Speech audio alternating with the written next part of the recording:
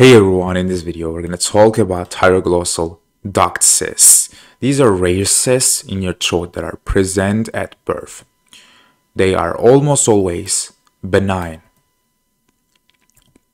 They can form anywhere along the thyroid's route of migration, between the tongue and the inferior neck. They often present as midline neck cysts, closely associated with the hyoid bone, which is here.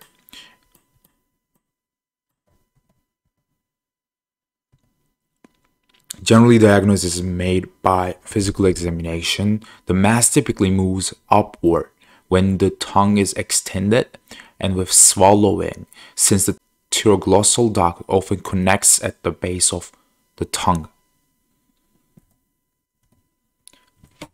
These are present in about 7% of the population worldwide. They have an equal preponderance between male and female individuals.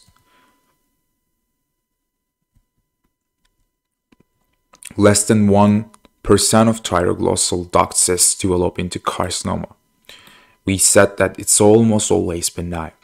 Papillary carcinoma is the most common malignancy found, followed by squamous cell carcinoma. For treatments, we usually surgically remove to prevent recurrent infections and cancer.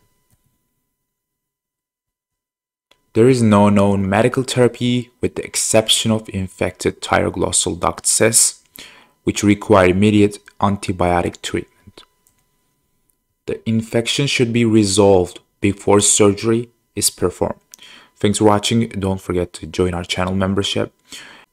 Don't forget to watch our thyroid videos. See you on the next one.